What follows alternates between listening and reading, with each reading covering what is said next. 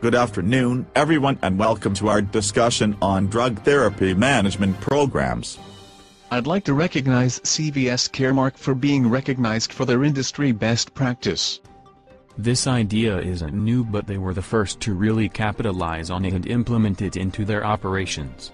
It's saving them tons of money too. Don't forget that the whole point is to prevent poor drug therapy outcomes. Great point, Steve. Are there any other studies that complement or reinforce CVS's findings? Absolutely, Josh. My expert team will fill you in on the specifics just in case someone is fact-checking. Absolutely, Jamal. The most notable was the position statement by the American College of Clinical Pharmacy. That's the pharmacists saying this is the way ahead. Another good one is the Minnesota experiment.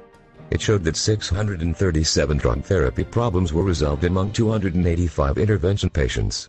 Are you familiar with that one, Mickey? Most definitely. The percentage of patients' therapy goals achieved increased from 76% to 90%, and HEDIS measures improved in the intervention group.